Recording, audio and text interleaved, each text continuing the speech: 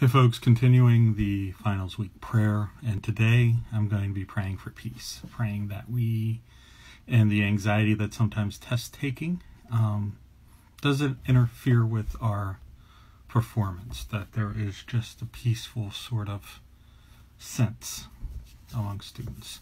So would you pray with me?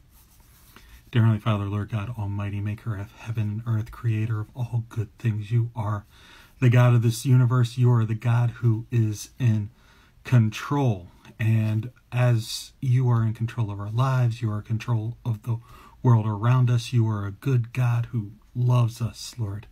Loves us so much that you sent your Son to die on the cross for us. And we are okay.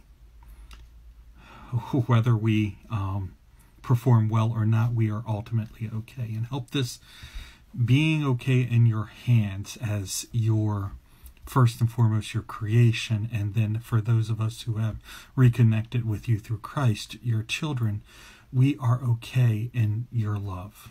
Help this to give us a sense of peace. Quite often we get worked up about exams, about grades, about tests, about projects, about performing well under circumstances, and quite often we get so anxious about these things that it actually, the anxiety, the worry, the stress limits our performance.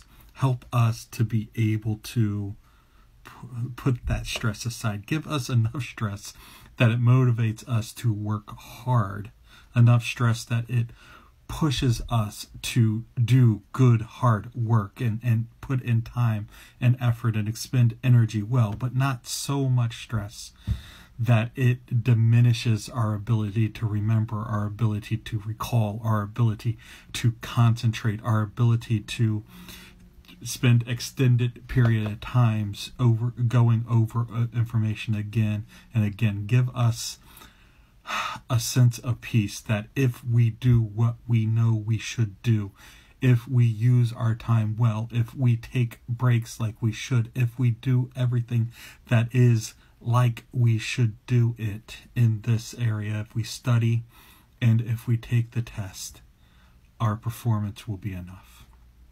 Give us that sense of peace that we are competent and able to do well, and help that sense of peace to be a place where we can actually bless others in this time from as well.